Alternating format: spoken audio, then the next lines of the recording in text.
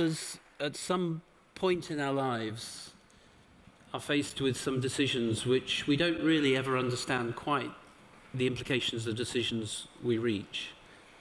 There's 2 times in my life in the recent past when this has happened. I spent the first 18 years of my life travelling around the world, the youngest of 6 and the son of an English teacher. I moved to the UK when I was a teenager, learned how to speak with a British accent,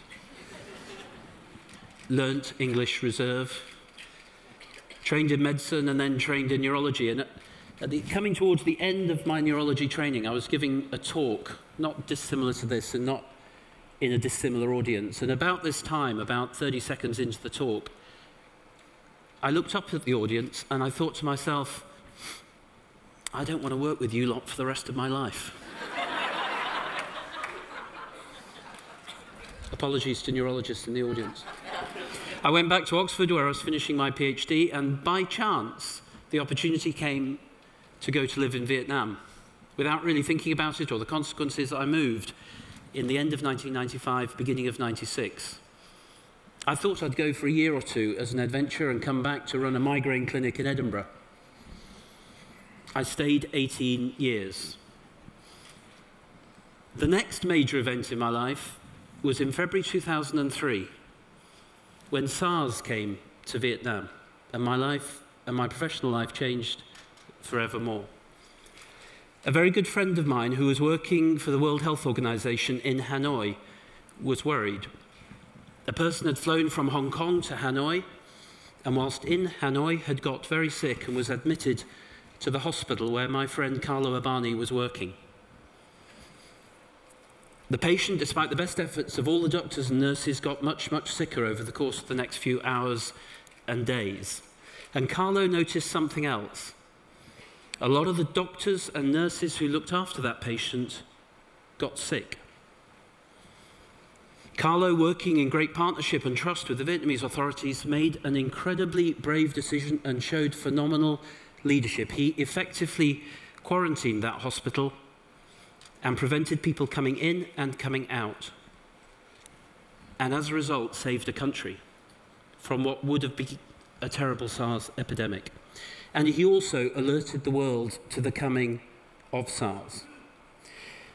Carlo stayed in that hospital and looked after that patient, and a few weeks later, tragically, lost his life, along with a number of colleagues and friends from that hospital. It was a dramatic moment. SARS lasted about 6 months. It spread to 40 countries. It infected about 8,000 people, 800 of whom died. The World Bank estimated that those 6 short months cost about $60 billion. And at the end of SARS, there was a sigh of relief and the world moved on. But then a few short months later, it felt as if things came back. It was Vietnamese Tet. I know Thanksgiving is big in the United States, but Tet is really big. Tet is a wonderful celebration. It's a time to be with family and with friends. It's a time to be on holiday. But for some really stupid reason, I was working in the hospital that night. And I got a phone call from a very, very dear friend and wonderful colleague, Professor Hien. He was seeing a young girl in another hospital in another part of the city. And he was worried. The girl had a pet duck. And tragically, the pet duck, the love of her life, died. She buried it. And then she had a big argument with her brother, and she dug that duck up again, cuddled it one last time, and then reburied it. A few days later, she got very sick and came to hospital with a very, very severe lung infection, which progressed very, very quickly. Working over that Vietnamese holiday, we had no idea if this was the recurrence of SARS. The memory of Carlo Abani was close in all of our minds, or whether this was something completely new. All of us working in global health remember our history in 1918, when 40 million people died of flu. 40 million people, that is twice the number of people who died in the whole of the First World War. 40 million people when the world's population was only 2 billion or less. Or was this something new, something we had never heard of, something we had no knowledge of? Working through that Vietnamese holiday, terrified of going home because you never knew what you might take home with you, we were able to show that this was not the recurrence of SARS. This was a novel influenza virus which had presumably jumped across from her pet duck into this young girl. Miraculously, that young girl got better and went home. But over the course of the coming weeks and months, we saw many, many patients who came in with very severe and very aggressive lung infections across Vietnam, in Indonesia, across Southeast Asia, and indeed in Egypt. Over 60% of them died. And I was left with a real sense of helplessness. Through SARS and through bird flu, we really were not sure of what we were facing. I remember being in a meeting of all of the doctors and nurses across Ho Chi Minh City, comparing notes about this new avian influenza outbreak. We were talking about the patients and what might happen. And suddenly, in the corner, somebody coughed. And the room went silent. It was a very terrifying time. It was the most frightening time of my life. And in the intervening decade since that, we've faced in the world a number of epidemics, some of which you'll have heard of, swine flu of 2009, and some you may not have done. There's a virus circulating in the Middle East at the moment, which comes from camels and which can affect humans and which can pass from one person to another. It's been circulating for 4 or 5 years now. We have no drug. We have no vaccine. And then, of course, there was Ebola and there was Zika. And we are facing a changing world. The environment is changing. The relationship between human beings and the natural world is changing. Human-animal interactions are changing all of the time. And urbanization is driving the 21st century. And global travel is allowing that to spread around the world, not in weeks, but in hours. And that is the world we face today. It seems very unusual, it seems counterintuitive to look at Ebola and look for some sense of hope and optimism.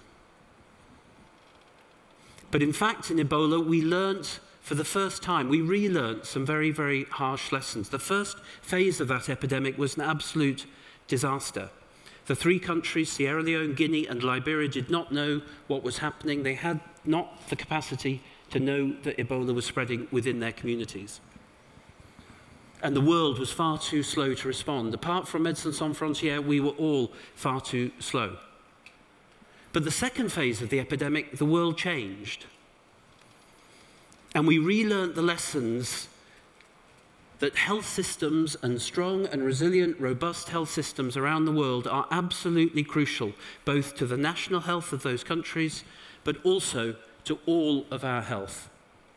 They're essential to the global health security, and we must do everything we can to support those communities.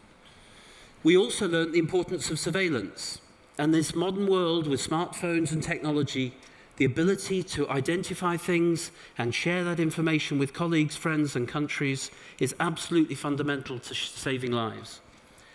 The Ebola epidemic in Sierra Leone, Liberia, and Guinea was out of control, but Nigeria was forewarned by that sharing of information.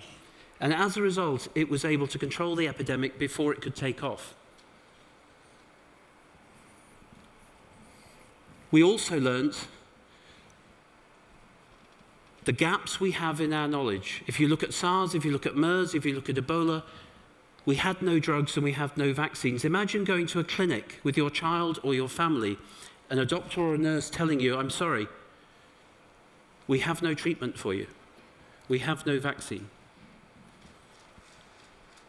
It's unthinkable, but that's what's happened in all of these epidemics. And at the end of each epidemic, we've moved on and we have forgotten.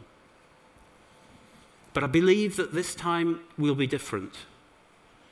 During that Ebola epidemic, an amazing global coalition came together, hosted and led from West Africa, but with the benefit of the advance of the National Institutes of Health, Centre for Disease Control, Médecins Sans Frontières, the French, the Norwegians, the British, the Japanese, the Chinese, the Bill and Melinda Gates Foundation, the Wellcome Trust, and many others.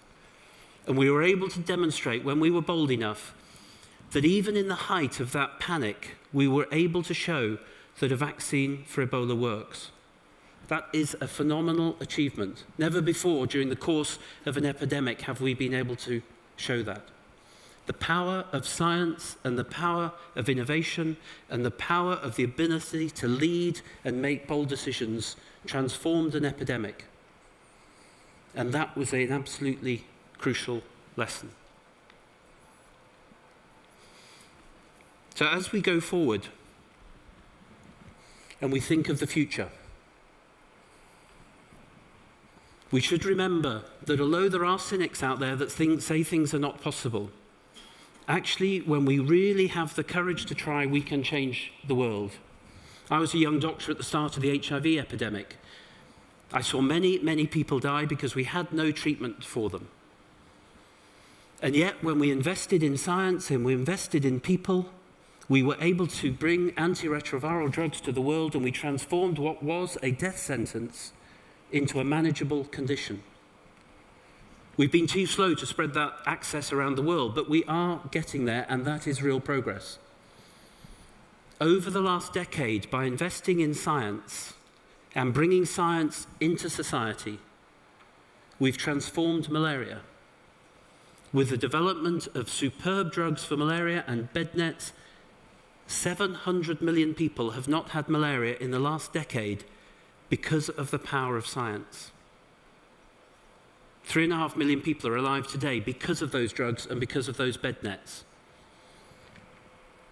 The power of science to transform all our lives is absolutely phenomenal. We are on the edge of eradicating polio.